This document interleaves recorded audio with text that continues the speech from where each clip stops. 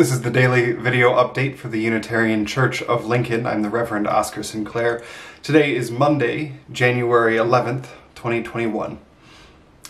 I'm back from vacation and study leave. The background behind me looks a little bit different because we are now in upstate New York for the next few weeks, taking care of my family and making sure that my daughter is well taken care of. I've been away for 2 weeks, first on some long-delayed personal leave after vacation, and then for the last week I've been on study leave as I pursue my Doctorate of Ministry studies at Wesley Theological.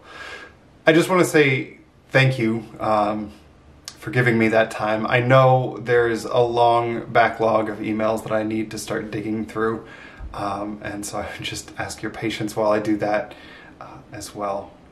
And also, thank you for supporting as an institution the time and effort I'm taking to do my DMin coursework.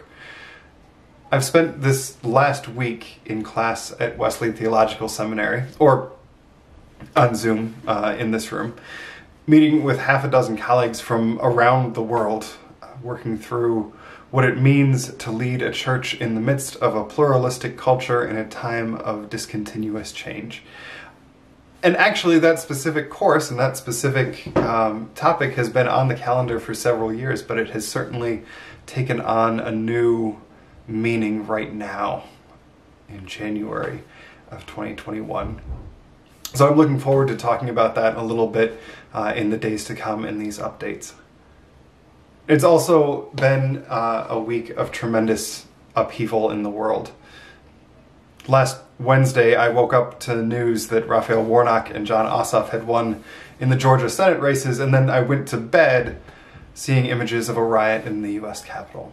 And I'll be honest, there's a lot that I, like many people, are still processing about that. But it is something that we'll talk about both in the coming week of updates and in the sermon on Sunday. It's good to be back. It's good to have some time away. It's good to start the new year feeling refreshed and ready for everything that comes next.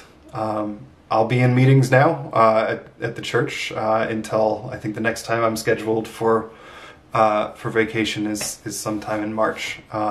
So if you ever want to talk or just reach out, send me an email. We can set up an appointment or a time for a phone call. Happy 2021, everybody. I will see you tomorrow.